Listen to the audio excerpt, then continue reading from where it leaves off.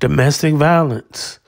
Rosenda Gracia, age 52, gunned down April 21st, 2024 in Houston, Texas. Her ex-boyfriend is a suspect. She was found deceased after she put him out of the apartment. God bless the family. Damn.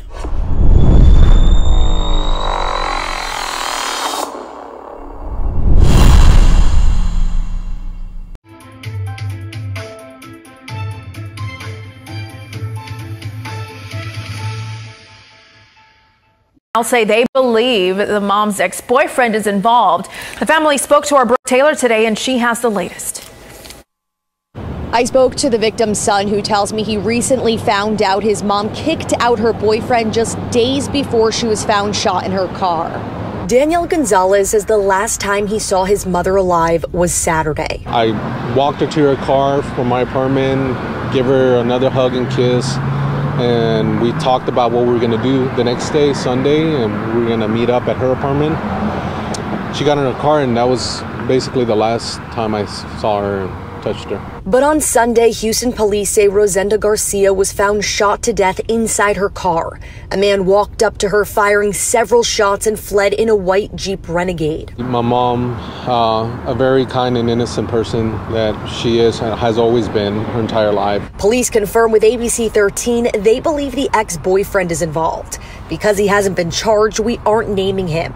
Gonzalez says he won't answer his calls and hasn't been to work. And last year, he says his mom's boyfriend called the police on himself. He was having one of his emotional episodes, and he, I guess, didn't know how to react.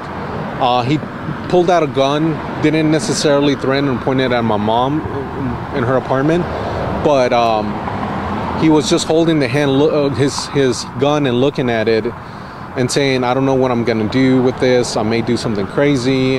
And how it wrapped up basically is the officer said, I think what you need right now is mental help. Police tell me detectives are now looking to speak with the ex-boyfriend, but Gonzalez says that may be difficult. He and his family have been active on social media, and he says several people have reached out saying his mom's ex is in Mexico. I'm aware that there's a process they have to follow, authorities, but I want resolution as fast as possible. As you know, her one and only son, I want him caught and charged, and I want him to pay for what he did. Brooke Taylor, ABC 13 Eyewitness News.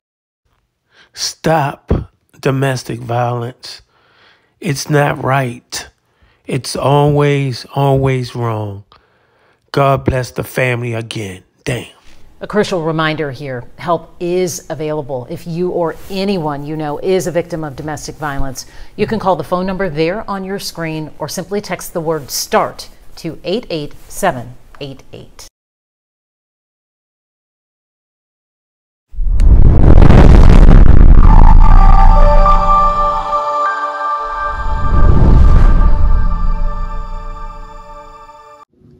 Thanks for watching. We appreciate you. Please subscribe.